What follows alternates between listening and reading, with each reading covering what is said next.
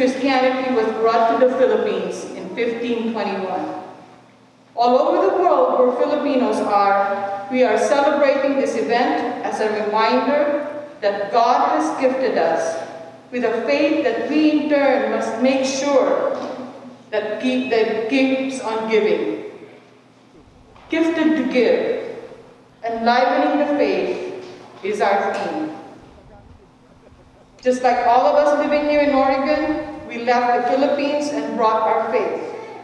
Lorenzo did the same thing, but he did more. He offered his life to the service of God.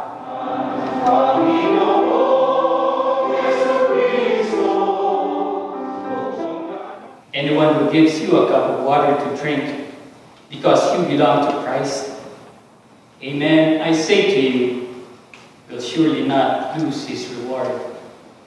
The Filipino Catholic community is a strong community of faith, with close ties to one another, but also close ties to the rest of us in your parish communities.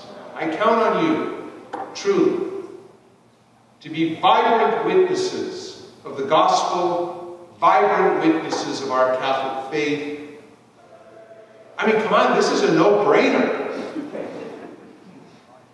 That this martyr for Christ should be raised to the honors of the altar and venerated by all the faithful, not just the Filipino community.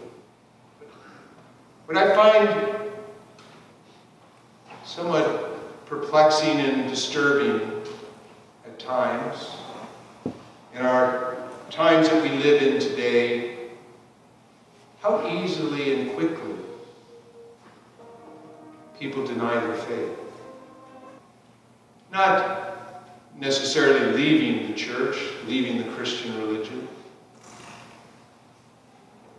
but capitulate, if you will, to the culture around them. Give in. Go along to get along, right? Nobody's asking us to be hung from our feet and blood out. And yet, how weak we are. Brothers and sisters, we are living in an age of the church that is both challenging and exciting. We are being called now, in this time, to witness to the truth and the love and the mercy God poured out for us in Jesus Christ. Because the world's forgotten the story. The story of our fall and redemption in Christ. We have what the world longs for, even if it doesn't recognize it. We were made for this time, not for another time. San Lorenzo was made for his time. He was made to be a witness to Christ Jesus the Lord in his time and in his circumstances.